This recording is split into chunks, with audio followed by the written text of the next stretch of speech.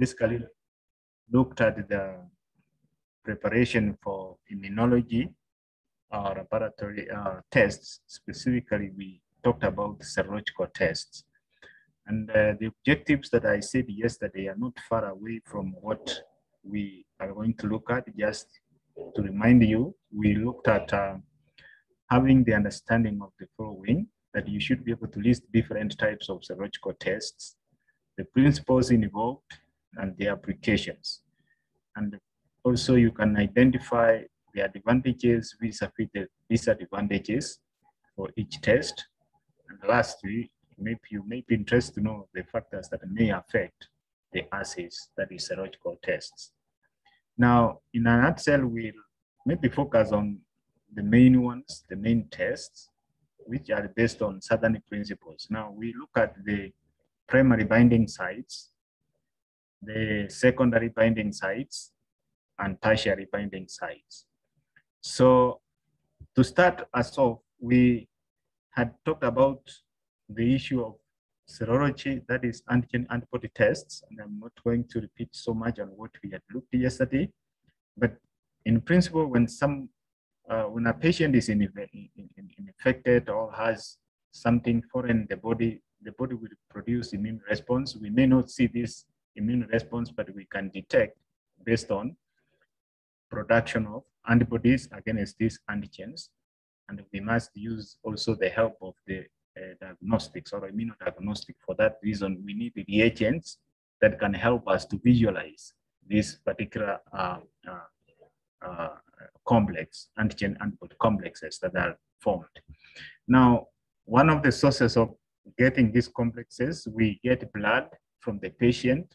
Then we allow this blood that is on a plain tube, normally the red tube, and then you centrifuge. Once the blood has clotted, what you get is a clear separation of debris, that is the immobilized cells, as well as the clean solution, which we call now as serum, after the blood has already clotted. Now, as I said yesterday, this interaction between antigen and antibody is reversible.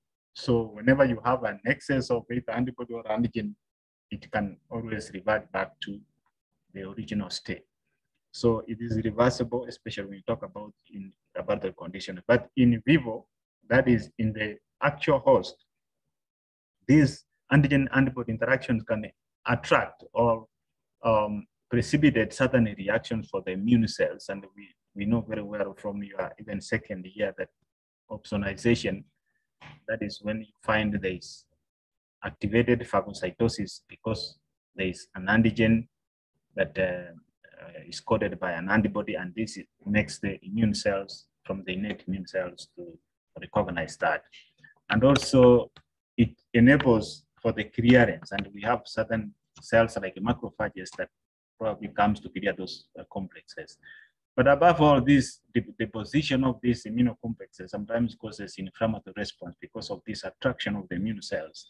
And that's why sometimes you have to get these chronic conditions where you have continuous deposition of these antigen antibody complexes. Okay. Now, the immunological techniques that we look at today be based on this concept that you have the binding of an antigen, and you need to be very keen to differentiate between certain aspects that I'm going to discuss. First, there is the issue of direct and indirect. Now, whenever you have any direct test, meaning you are detecting the presence of one particular component of an antigen or the entire antigen directly. So if I'm looking at a viral infection, I can stain maybe to get the background. I can look for the morphology of this virus. If it's a bacteria, I can detect the presence of an antigen or the DNA or the coating of this bacteria. So the issue is that you must detect one of the components of the actual pathogen. But in direct tests, you don't need to look at the component of the pathogen, but rather you look at the products that are produced due to the presence of this pathogen. For example, the antibodies. antibodies are just produced by the immune cells, but their presence indicates the presence of an infection. So that is what we see. So in primary binding tests, we can look at the enzyme-linked immunosorbent assay, that's ELISA. We have the radioimmunoassays, which utilizes radioisotopes. We have the Western protein and the fluorescence tests.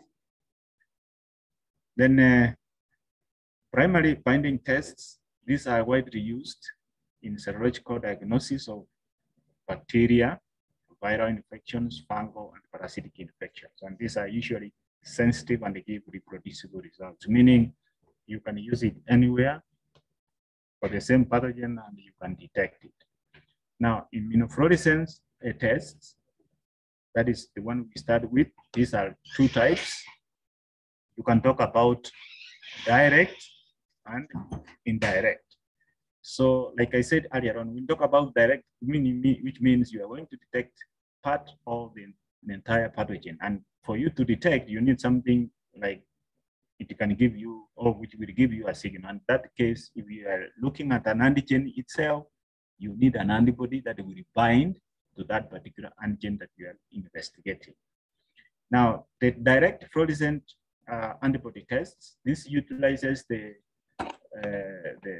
dyes that are very important in identification. And these dyes, sometimes they absorb light, but when they get excited, they emit more light, and that enables to be seen under dark background, maybe under the immunofluorescent microscope. So that is what happens. So the most commonly used fluorochrome, or dye that is used for immunofluorescent assays, it is fluorescent isothiocyanate, which is abbreviated as FITC, which gives yellow-green fluorescence whenever subjected to UV light. So this fluorescent substance is one that when absorbing light, like I've said, emits light of another wavelength, and this is more compared to its own when it's not excited under a UV light. Now, the procedure, whenever you have this antigen, sometimes you can have like a tissue that is infected with a pathogen, a bacteria, or a virus.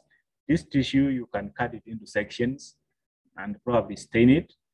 And if the antigen is there, like for example, immunohistochemistry utilizes the principle of antigen-input interaction as well as the acid-basic phenomena. So in that case, you are combining two principles, but at the end of the day, you want to visualize the antibody, and you know the dyes, the basic dyes and the acidic dyes will also do their part in terms of the imparting the color that is relevant to our acidic or basic component.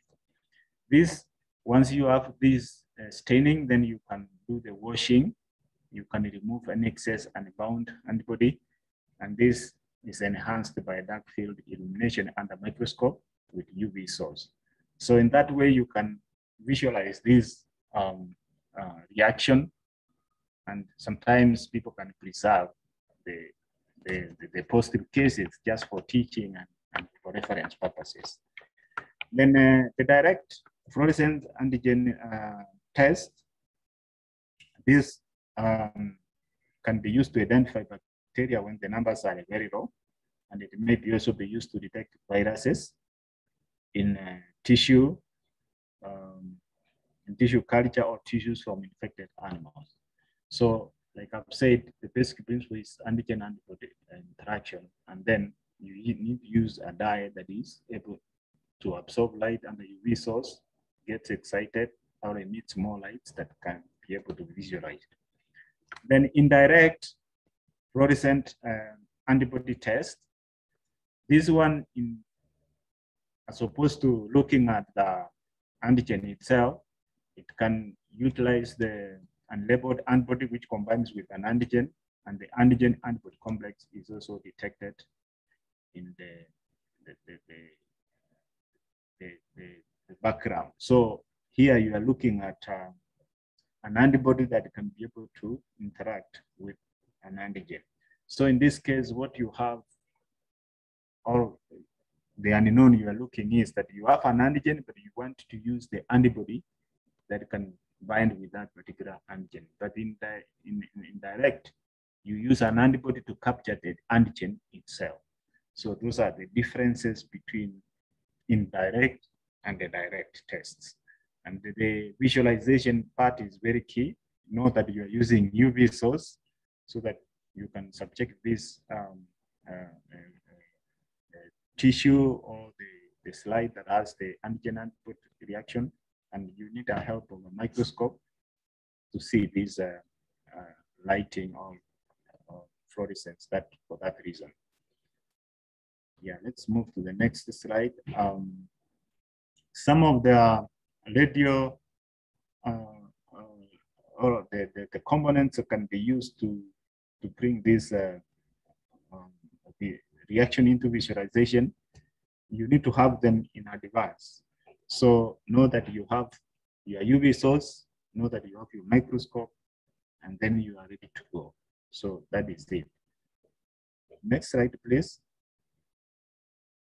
I'm making a summary of this slide, so that's why I'm moving that speed. So the slide that showing you the reaction, you can see the principle of immunofluorescence, that whenever you have an antigen antibody interaction, then you can visualize this because one of it has been labeled with FITC component, and that makes it excited under UV source, and you can see the greenish spots that tells you that is a positive test for that particular investigation. And the examples where this technique can be applied are given for some viral infections, and this can be utilized, especially whenever you find the facilities are available. So they are good on their own because sometimes you may miss to isolate these pathogens or antigens from their source if it's a tissue, like somebody who has died and you want to go back and see what caused the disease. So sometimes this can help you to troubleshoot even from doing histological investigations for that matter. Then immunofluorescence applications, one of the advantages is they are sensitive and specific, and they can be used in discrepant analysis, like when there's disputes, or sometimes one test gives these results and another one negative. So this comes like a tiebreaker just to confirm. Then limitations, of course, it's very expensive. Then looking at the issue of equipment, microscope, immunofluorescence microscope are very expensive, and also the cost of reagents are also not cheap. Then there is chance of cross reactivity when the antigens share some epitopes. So sometimes you need a more sensitive technique to give out the results. And sometimes it has been shown to be non-specific immunofluorescence. So, and also it takes 1 day. So that is all about immunofluorescence technique. Now let's come to the main technique that you can find in any lab that does serology, enzyme-linked immunosorbent assay, which is very common in diagnosing microbial infections. And this technique, like I said yesterday, ELISA is highly specific and highly sensitive, meaning it has to be almost 99.9% sensitive and specific. And if you sample the kits in the common clinical laboratories, you can find they have written the sensitivity of each kit as well as the specificity of a particular kit. And mostly they range between 99.9 or 98.9, but usually it's 99.9. That tells you there is no kit that will be 100% effective. So you need to know that. Now, the results of ELISA can be in two ways. It can be qualitative, meaning you are looking at whether the antigen is present or not, or sometimes it can be quantitative, meaning you need to find out the concentrations for a particular infection, especially those that are endemic infections that their mere detection of presence or absence does not make sense unless you find the titers or the concentrations. And in that case, the quantitative becomes a diagnostic test, especially when somebody has reinfections. And I've said, like typhoid, we always have these endemic infections, and people always look at for different antigens, and they look at the titers or the concentrations for them to make whether this person is having a reinfection or not. Now, there are two main ways of performing ELISA techniques. You can use double antibody technique, or in simple terms, direct, or you can use indirect technique to detect an assay antibody. And just remember, I mentioned when it's direct, you are looking one component or the entire component, that is the antigen itself or the pathogen. Now, in direct test, specific antibodies coated on the surface of the wall. Now, why specific antibodies coated? This antibody will combine or react with an antigen if the antigen under investigation is present in patient sample. And that's why if you coat an antibody, it is going to bind with an antigen. So it can bind with one component of an antigen, and that's why I'm saying this is a direct test. So you have that antibody that is already coated on the plate, and finally, then you get your sample introduced to that plate. What happens if there is an antigen present? It will bind with an antibody, and then you allow some time, usually like 1 hour, 30 minutes, for this antigen-antibody interaction to take place. Then after, you need to wash. The reason why you are washing is that you want to remove excess unbound antigen, and then you introduce the second antibody, which is anti-human, so that it binds and gives you it's usually bound with an enzyme. So this enzyme is very critical in the next step that you require to add a substrate, which will be converted by this enzyme into a different product. And finally, a color change will be observed. And the intensity of this color can be equated with the amount of the antigen that is originally present from the sample that you got from the patient. So if you don't see any color change, that means there was no antigen present, and then there's nothing that formed in terms of antigen-antibody complex. And finally, what you have is a negative test. There's no color change, nothing, everything clear. And each test usually has the manufacturer instructions in terms of calculating the results. You must check with your negative has to meet certain conditions, maybe 0.02 or 0.10 as the maximum optical density that you can read from that negative. Then only your test is valid. Same applies with positive controls. The positive controls are always included in ELISAs so that they give you the validity of that test. If you find like the positive test for this kit, it has to be ranging from 1.3 to 2.0, then you must get those ranges as part of your assay control or validity. So you must make sure always you meet the manufacturer instructions. If there are controls supplied, they must be met according to their levels. And sometimes some kits require you to calculate the cutoffs by introducing a factor. Like, for example, the negative control is 0.03, 0.04, 0.05. Find the average of 3 and add a factor of like 0.1 so that your cutoff becomes 0.103. The reason why is sometimes there could be background that can be different from different populations or geographic locations. So by introducing that factor, you eliminate unnecessary false positives so that you remain with clear negatives. So these are some of the things. And within the kit, they have given out these factors. You're not going to imagine or think about them. They are always provided. Now let's look at the table there, or the tube. The first one is the antibody that is immobilized, as you can see. Then you add your sample, allow it to incubate for 1 hour, wash, and unbound or excess antigen antibody is removed. Then again wash, You remove any excess secondary antibody, sometimes we call it anti-human, and then allow the reaction by introducing a substrate which will react with the enzyme coupled with the secondary antibody. And finally, what you see when you add the substrate, you will see the like a blue color, which is the enzyme usually used is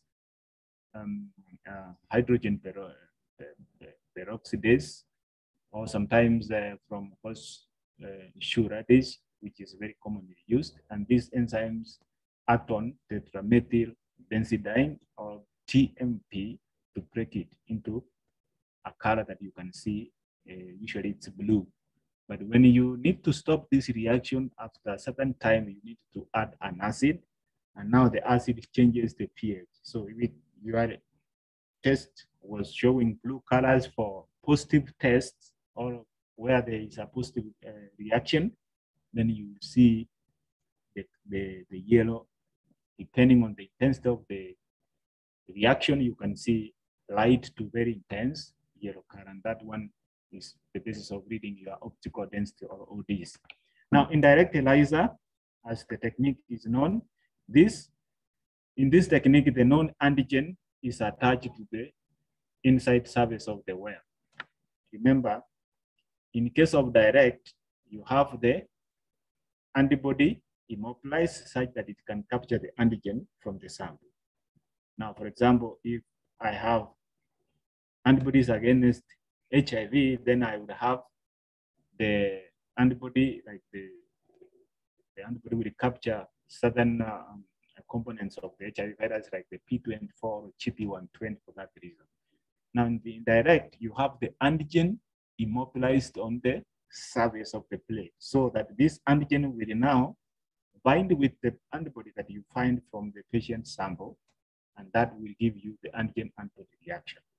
And the procedure for washing and incubating is the same as the other one. So what is important here is that what are you capturing? Are you looking at detecting an antibody, or are you looking at detecting an antigen? Okay. So the presence and the concentration of antibody that has reacted with the antigen is shown by the change in color, which I've demonstrated. And this depends on the concentration of the original antibody, if it's the one under investigation. So some tests will show very intense, meaning like somebody who has been chronically infected, you expect to see high level of ODs, or intense color, and as opposed to somebody who is just seroconverting. And that's why sometimes you have to request for a repeat of the sample. So the diagram below shows you the instrumentation. Of course, you need your sample, you need the equipment to read your ODs, and the plate down there gives you the appearance of the positive results. So different ELISAs, depending on which color they have used, they can give you different coloration, but you can always differentiate it from the negative, which is very clear wells without any color, against the positive ones, which shows you, like in this case, they look more of brown color. Okay, so your instruments must be serviced as well, so that they give you the accurate results depending on the preventive maintenance schedule that might be available. Next slide, please.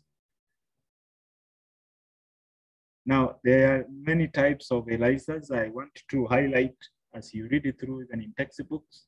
We can talk about direct ELISA, where you need to identify the antigen, and in that case, you have immobilized antibody. You have also indirect ELISA, whereby you have immobilized antigen, and in this case, you are detecting the presence of an antibody. And then there is another one they call sandwich ELISA, which you can have the antigen immobilized. Is a modification of actually the indirect ELISA.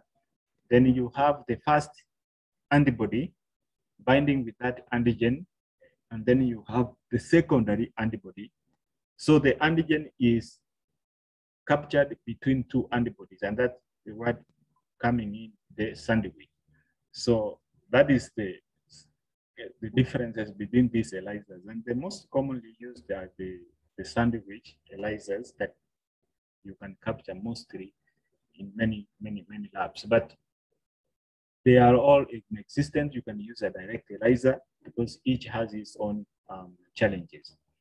Now, whenever you read the results of ELISA, it is important to note in mind that if you are looking for qualitative ELISA, then you can look at using your naked eyes.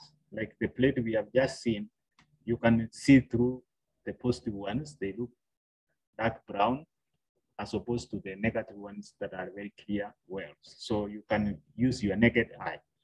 Now, if you're looking at quantitative antibody techniques, then you need to measure the intensity of color in under spectrometer or by spectrophotometer. And for that reason, you need to have done dilutions.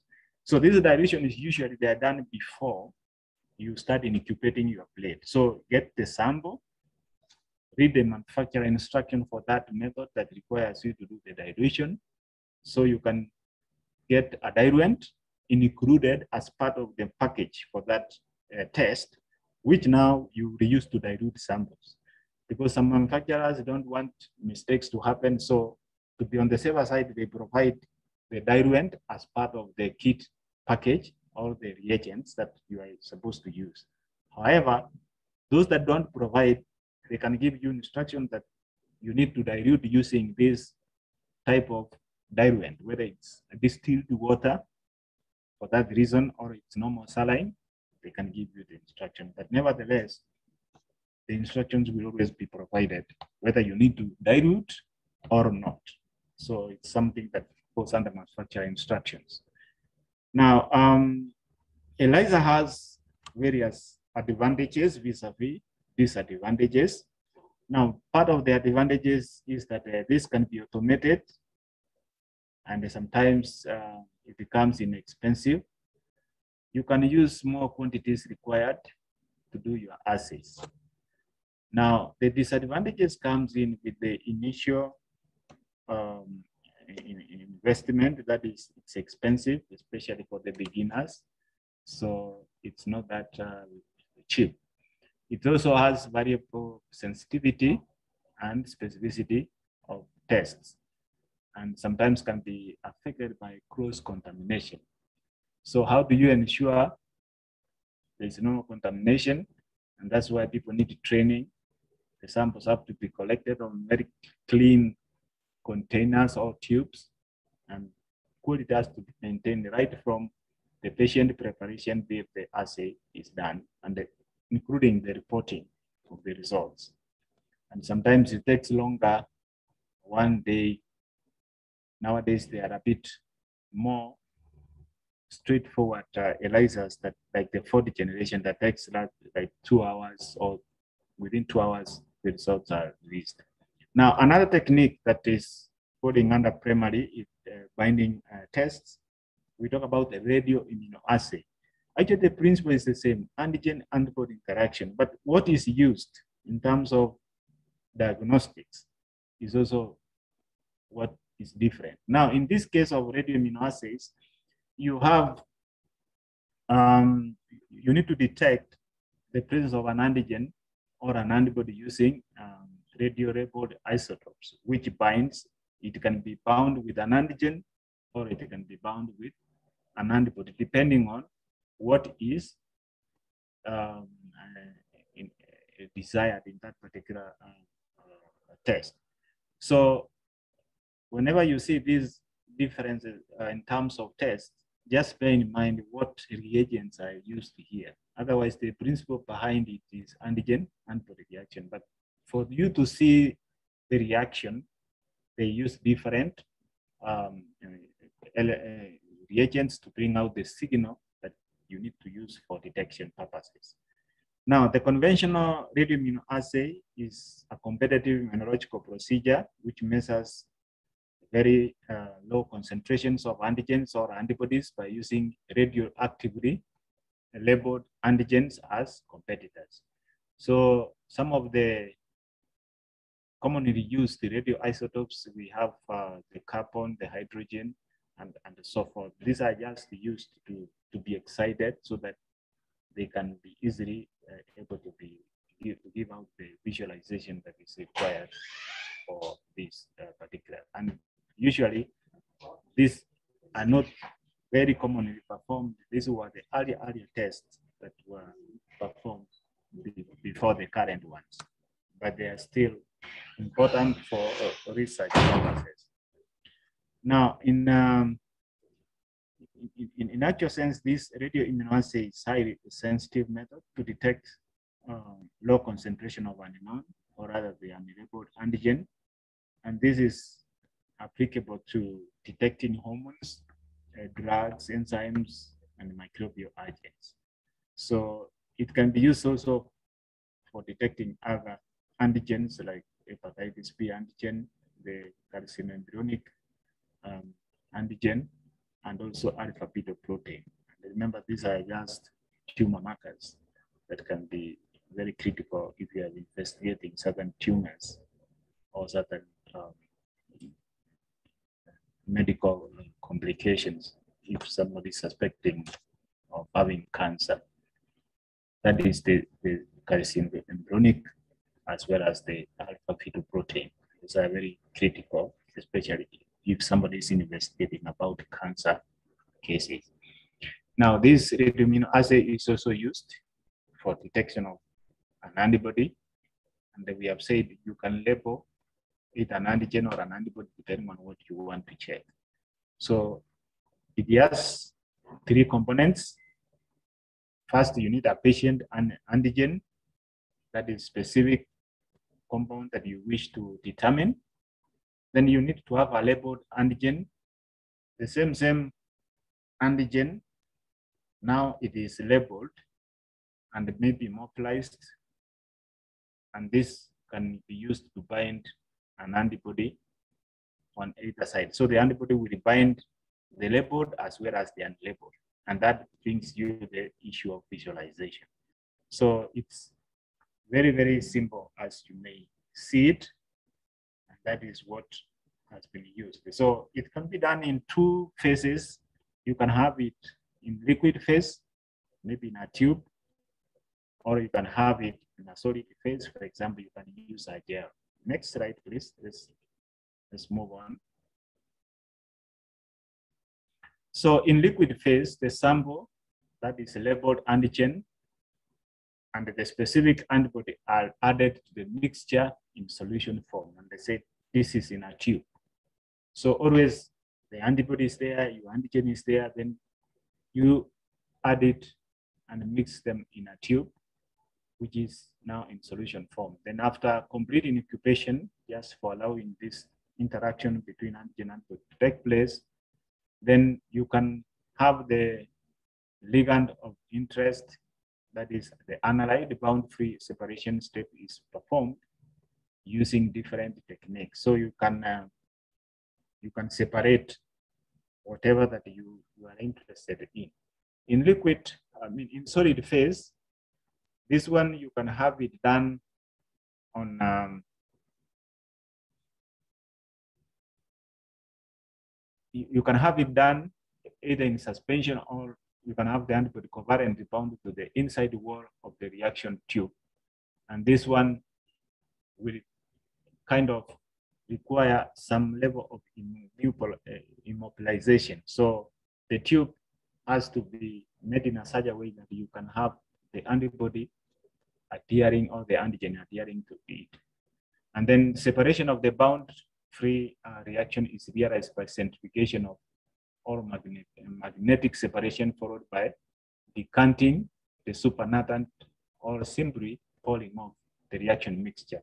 So here the issue is that there must be immobilization of this antigen or antigen complex within the walls of the tube.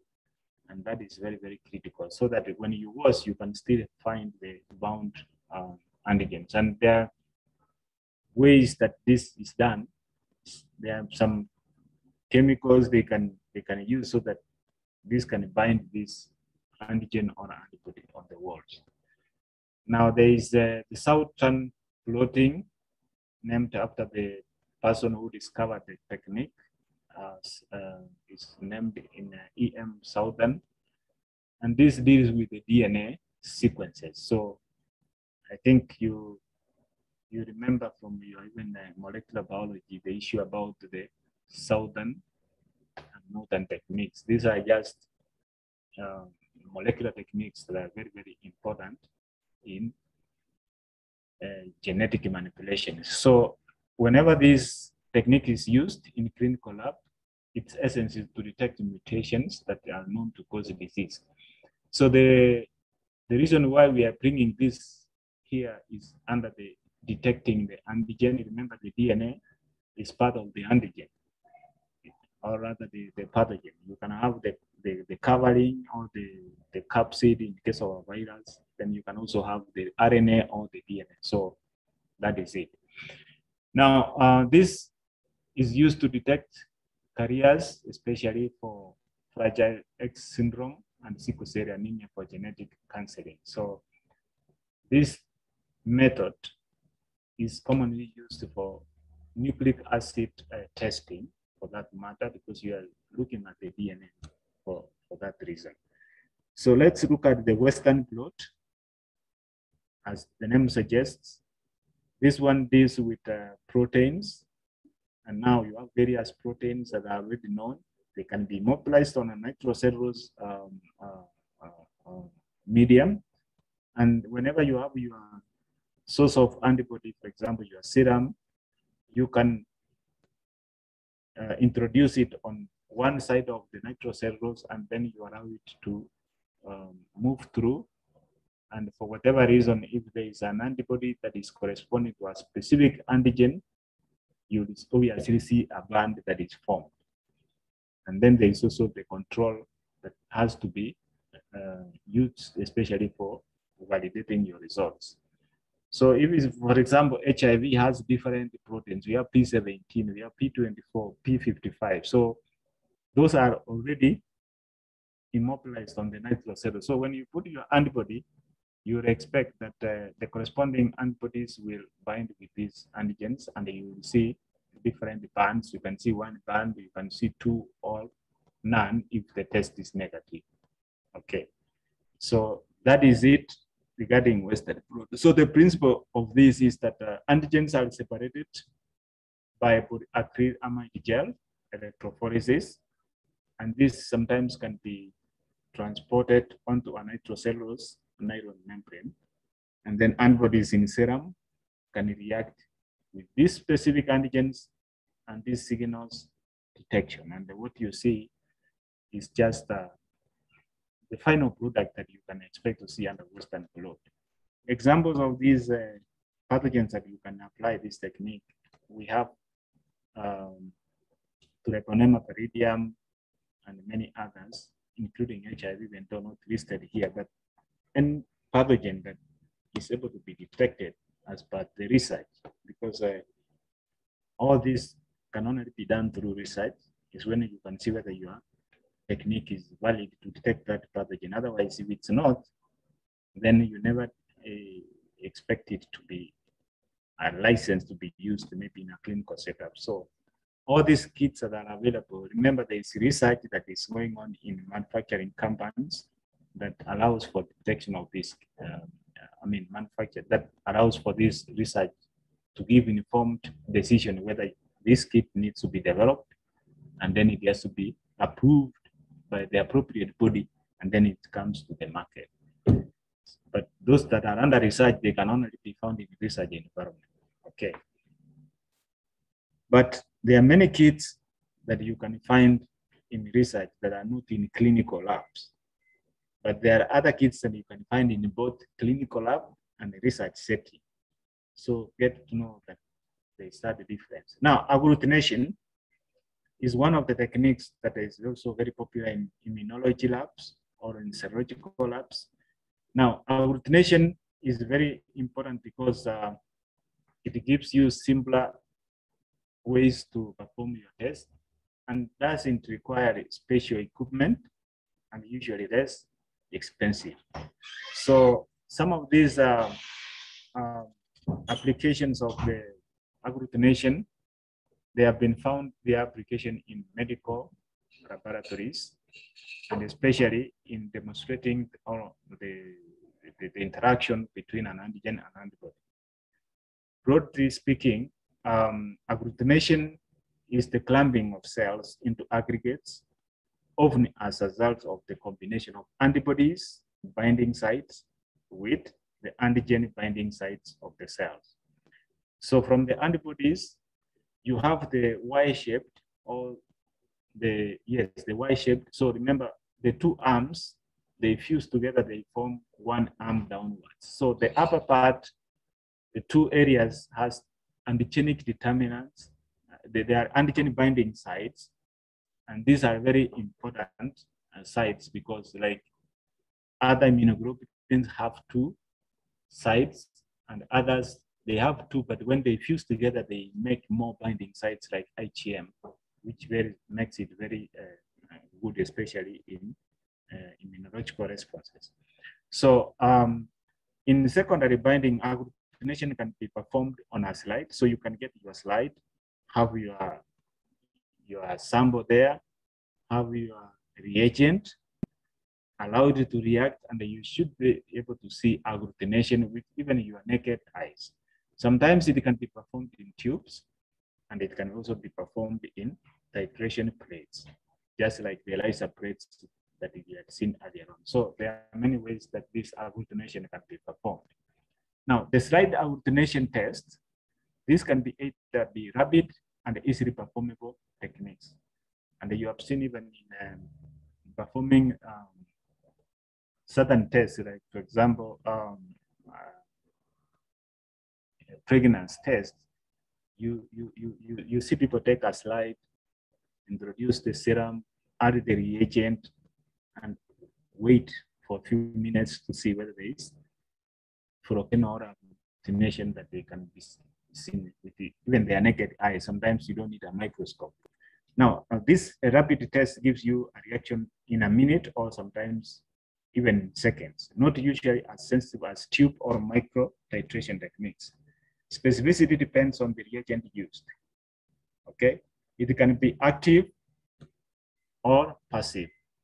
So when we talk about active, you can involve the antigen itself directly, or sometimes you can use the molecules that like antibodies to detect the presence of an antigen, okay? Now, the slide agglutination tests have been used to identify bacteria from cultures or that are difficult to standardize or control. And they can also be used to check auto-agglutination or false agglutination. So these are some of the applications for the slide agglutination test. Now, passive agglutination slides, they look for specific antibody or non-antigens is attached to inert particles. So when the non-antigen or antibody combines with its corresponding antibody or antigen in specimen or the particles, the cells are used only to show an antigen-antibody reaction. So this is passive agglutination test or slide. It gives you some information. Yes, you are just checking whether there is a presence of an antigen or an antibody somewhere. So you must have the known antigen looking for an unknown antibody and vice versa. So that is the application. And there are, in this reaction is therefore passive because you are not sure, you are just investigating, you are just trying to find out whether this is working or not, okay? Now, let's look at the substances that are very critical to this test. We have the latex particles, which are manufactured. Sometimes they can be used to couple antibody or antigen. Sometimes even they can be used to attach the cells, like the red blood cells for some agglutinations. We also have the carbon particles. These are substances that are used to link or couple with antibodies or antigens. And we have stabilized staphylococcal cells. So these are some of the particles or molecules that have been utilized to bring out this agglutination process into reality so that you can be able to see. Like, for example, in the pregnancy test, we are using the latex particles to bring out the agglutination. Otherwise, people can't use the other unknown things, so they are using the latex particles, and they are quite used in many other immunological applications, these latex particles. Now, in tube agglutination, you have the larger volume of fluid, and therefore in an environment that can be more controlled. Now, remember this agglutination, the antigen is in solid or in a particulate form, so that the antibody is in solution. So that is very critical to note when it comes to agglutination. But the other one that is confuses with this is precipitation, whereby both the antigen and antibody are in solution form, but the principle is the same. So as I'm talking about agglutination, remember here we are dealing with a particulate antigen with an antibody in solution, while in precipitation reactions, you have both antigen and antibody in solution. Okay, all the antigen here is in soluble state. So that is it. Now, to add to what I'm saying, now when you talk about hemagglutination, what does that one mean? You are using red cells as part of your experimentation so that you can see whether there will be agglutination. The cells has to be crammed together or aggregated together to form something that is visible in form of agglutination. Now, when we talk about hemagglutination inhibition antibody test, even from the explanation, it tells you need to inhibit these cells from aggregating or from agglutinating. And in this case, certain viruses can cause about hemagglutination inhibition, meaning you can use either an antibody specifically. If you bind with this virus, they may not be able to cause or inhibit agglutination. So when you talk about hemagglutination, just remember that you are using the red blood cells as part of the investigation that is very desired of a particular infection. So hemagglutination antibody test, in this case, the technique is used to detect antibodies against viruses, influenza viruses, measles viruses, and rubella. So what happens, even if you don't have an antibody, these viruses have the property to cause what? The red blood cells to agglutinate.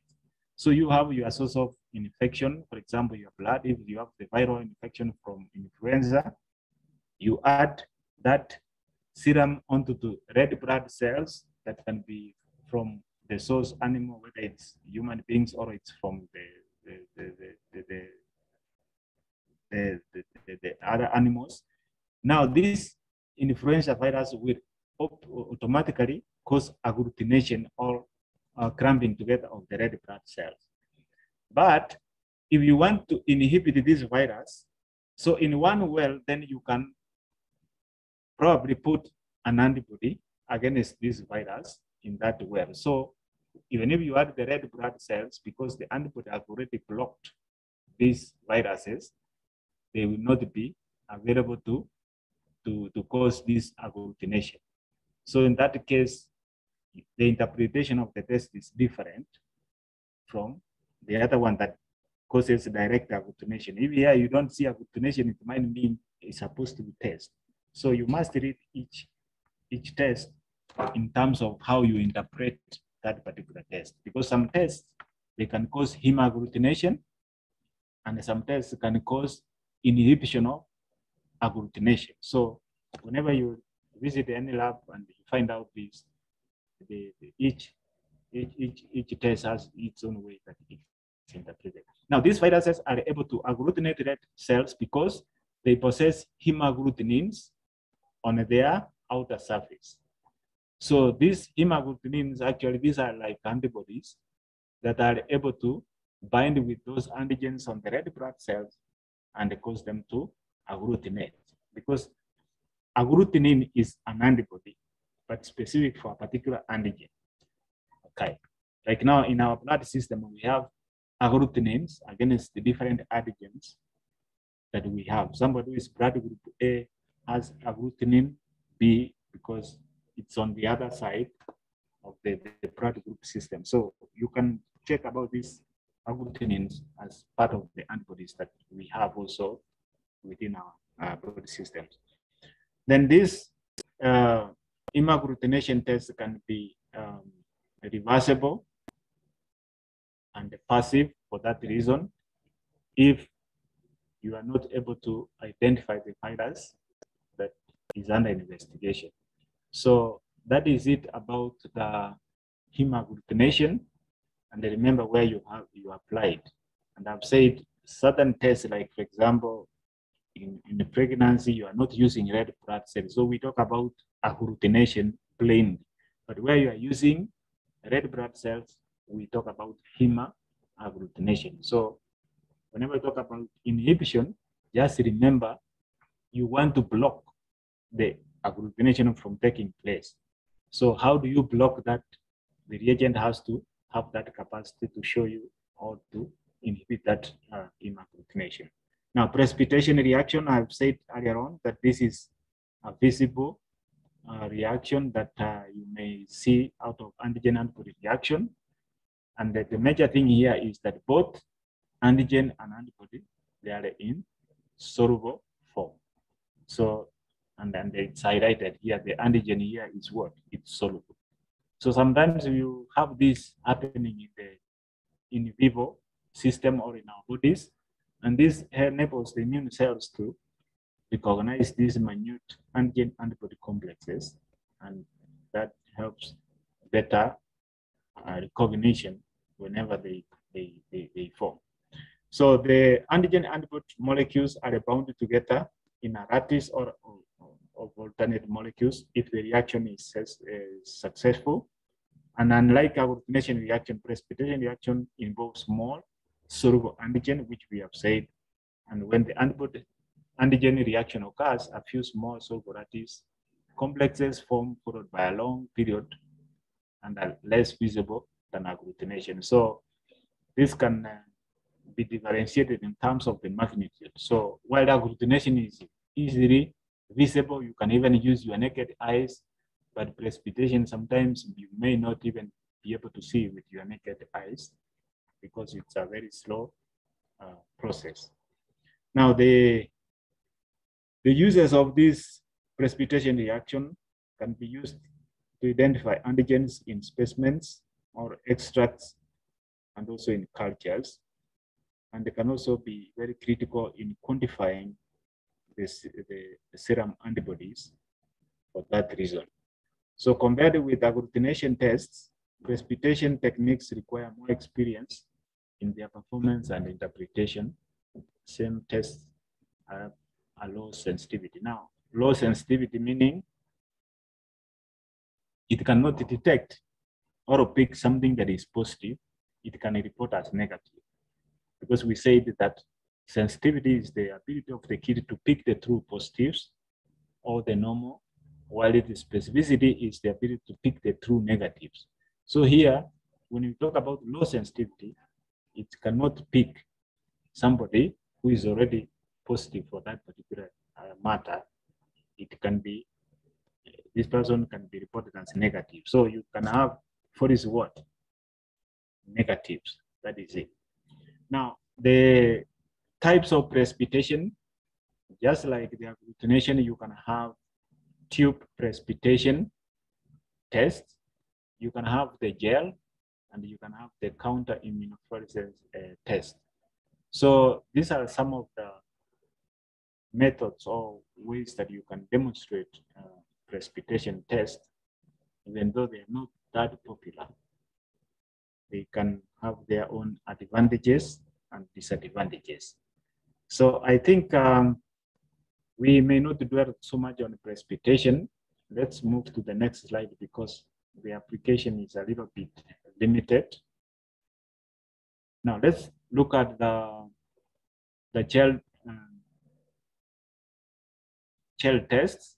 Now, as all you're all aware is that you can make these gels even from your microbiology. There's a way you can prepare and make these gels just to demonstrate different issues. But in case those are agars, but I'm talking about the ones that we are using for UV identification. Now, these are gels that are using this like ethidium bromide or polyacrylic gel and the PGE gels. These are very important because you have to introduce your sample, which has probably the source of an antigen or an antibody, then subjected to UV light, then you should be able to see this. So these gels, they have a formula or an SOP you can use to prepare them. So they are also part of the serological tests that you can perform on account that they're using antibody antigen tests. So we may not discuss about the preparation of the gels, but if you go to any molecular lab, the gels are being formed, prepared each and every time, and you can get more information on how the gels can be prepared. Then we have the other older technique, which we call gel diffusion. And this sometimes you can have the different wells where you can introduce your antigen and where you can introduce your antibody. Then allow this gel for some time. Of course, the antigen and antibody will diffuse, and sometimes they might meet there and they form a certain line, and certain features will appear based on that interaction point. So these are some of the things that people refer as the ring when these two meet, and that can be visualized and they can be used to say whether somebody is positive or negative for a particular technique test. The other one is counter current electrophoresis, which is kind of similar to, it's a modified form of a gel electrophoresis. I have no idea about this technique. I haven't seen it yet myself, but it is not different in terms of the principle. And there are many tests that you can always find that are coming on board. Some of them are yet even to be introduced in the market, but research is going on at the background. So these are some of the techniques that are utilized in visualizing this antigen-antibody reaction. Now, the other test that is commonly used to some extent is the complement fixation test. Now, what is a complement? You remember even from your second year that the complement, these are special proteins that act in a cascade way, meaning the first one has to be activated, then the second gets activated, and so on. And this only gets activation by the virtue that there is either an antigen-antibody interaction, especially like the Krasky pathway where you have the immunoglobulin M or immunoglobulin G that is involved. And in that case, when there is that antigen-antibody interaction, then the complement becomes activated, and now there is a cascade of complement proteins that are produced and activated with the smaller component, the AP, and the other component, the P part. And in that way, you have this complement assisting or complementing an immunological response. Now, how do we know, how do you measure this complement? On account of your theory is that the complement can only be utilized whenever there is antibody-antigen reaction. So the first point here is that in your test, you must have the source of the complement, the source of an antigen, and the source of an antibody. Now, what happens here is that if you expect the presence of a certain infection, then that means that in your reagents, probably you have your antibody immobilized on your plate, then you introduce the antigen maybe from the sample, then there will be antigen-antibody complex formed. Now, in the next step, you expect to have the participation of complement because already the previous stage you have antigen-antibody complex. Now the complement will be fixed or will be attracted to that particular reaction. Now, in the next step, you have the red blood cells, which if the complement is not utilized in the previous stage, it will be available to cause hemolysis. So in this case, if you have the positive test, meaning you have the antigen present, it will bind with the antibody immobilized on your plate or on your reagent, and this will kind of utilize or will attract the complement. And in the next phase, even if you add the red blood cells, there will be no hemolysis because the complement is already utilized when there was antigen-antibody complex. So when you don't see hemolysis, it is a positive test for a particular antigen because the complement was utilized as a result of antigen-antibody reaction. Now, negative complement test is associated with hemolysis. Why hemolysis? If there was no antigen-antibody complex, then you added your complement. The complement is available. Now you add the red blood cells. What happens? The red blood cell will be hemolyzed by the complement. So in hemolysis, it is a negative. If you see hemolysis, it's a negative test for complement test. But if you don't see any hemolysis, it's a positive test for complement test. So get the principle that this can be utilized in looking at various diseases, especially that can cause problems, especially if not detected. So I think you've gotten the principle of the complement fixation test. I don't need to explain it any longer from what I've just said. Now, the factors that may affect the antigen-antibody complex, we have specificity. What is specificity?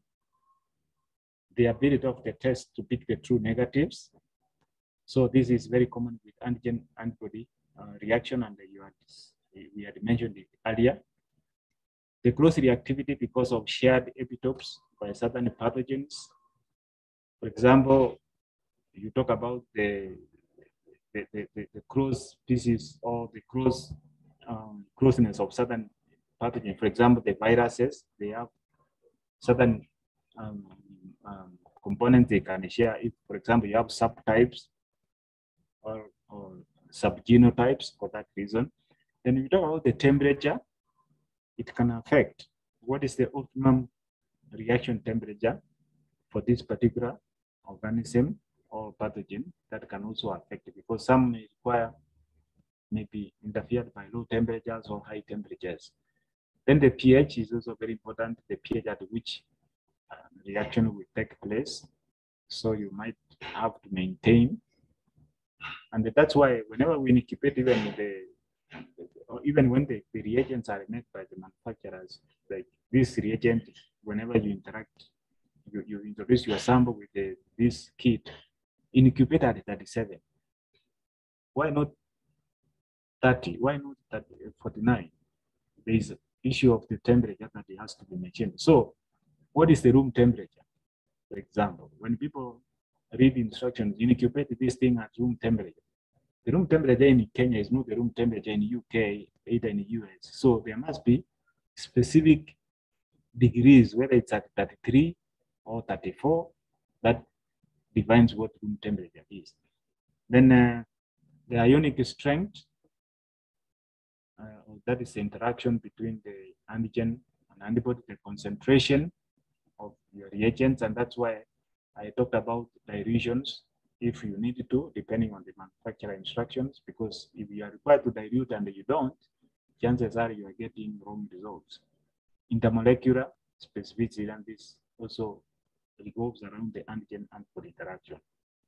Then immunoprotein performance, this is our last topic we are looking at. Now, immunoplot, what does it tell you? You have products of the immune system that you want to plot on a solid media. For example, you have seen us using reaction strips like the rapid kits. You use them to get quick results, but the principle here is immunoplot. Now, these are performed on account of the following advantages, that they are very, they are used for discrepant results. Sometimes you may have two, especially whenever you increase the in terms of the reliability of results. The rapid kits usually, if you have a minimum of two, the better, and that's why you always find like there are two kits. If they give discordant result, then you need the third one as a tiebreaker, but sometimes it's good to go to ELISAs to confirm the same. It's highly specific, and rapid kits are available. You can bear with me. Then the limitation is the cost, and sometimes the concern because of validated data. You know, where was this validated? You need to consider into various backgrounds and so forth. So each laboratory is tasked to check all this information before it uses the results. Now, the principle for this immunoplots, what is common is immunochromatography, whereby a dye is labeled specific for a particular antigen and is present on the lower end of the nitrocellulose strip or in a plastic well provided with the strip. And these are common things we see with these rapid kits. So as you introduce the antibody, there is already immobilized antigens at different points or labels, and this are already known. So when you introduce your sample, the sample has to kind of move through these bound antibodies, and if it finds a corresponding antibody, it will be trapped in that particular area. So there is also a test line that is used for making the kit, the test to be valid.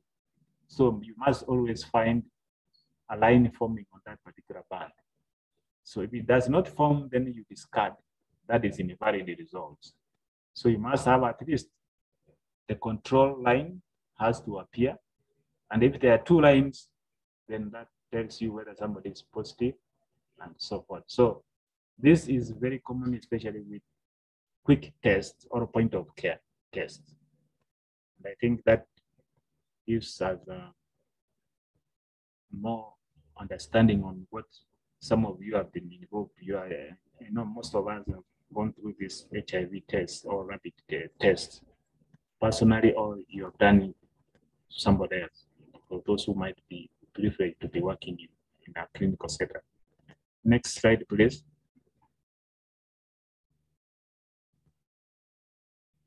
Next slide. Now, this immunochromatography has the following applications. The advantage is that they are commercially available, single-use rapid test, depending on whether they are highly sensitive or specific, they are easy to perform, and they can detect an antigen or an antibody. And they can be used in the field, and that's why we refer them as point of care. You know, you don't need sophisticated tests. The limitations are the cost and the concern, as we have said. So these are some of the things that we wanted to look at, and I put for you some review questions just to remind yourself what you have learned. Write the difference between precipitation and agglutination. I think I've even just talked about this. How does the zonal reaction affect test results? Now remember, I said yesterday that for certain ELISAs, you need to dilute others you are not supposed to dilute. The principle is when you have antigen and antibody in equal proportion, you expect to see a good reaction or a good performance of the test, and that can be able to be to give you the results or the sensitivity or specificity that you need. But remember, if you don't dilute when you are supposed to, that means you are going to have excess antigens or excess antibodies. And for any ELISA, there is what we call boson effect. Whenever you have equal volume or equal concentration of antigen and antibody, you expect the reaction to be optimal. So when you have antigen in excess or antibody in excess, they might not be strong binding. And remember the figure I had shown you that these antibody antigen reactions are reversible. So when you don't have optimum concentration of either antigen or antibody, remember you have antigen, yes, you have antibody, yes, but there's no interaction.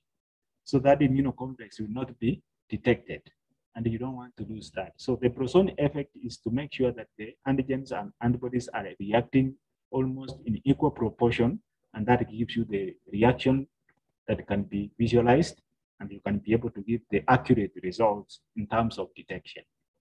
Okay, write the advantages and disadvantages of serological tests compared with other laboratory techniques for infectious diseases.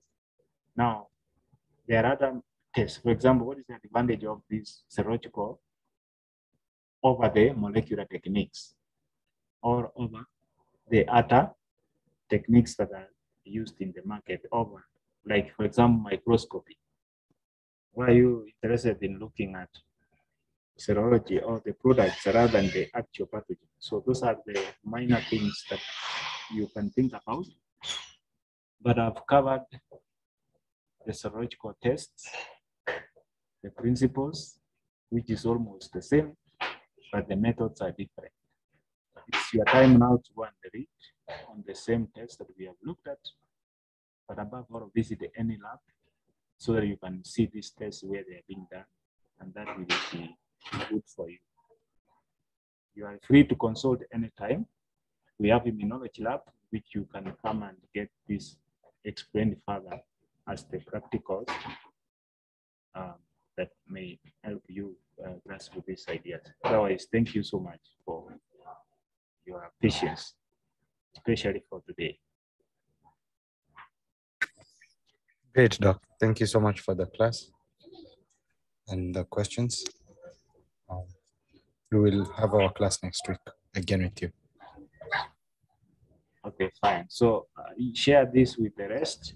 And I Yes. think but if there is anything that is not clear, I'm available now on individual basis.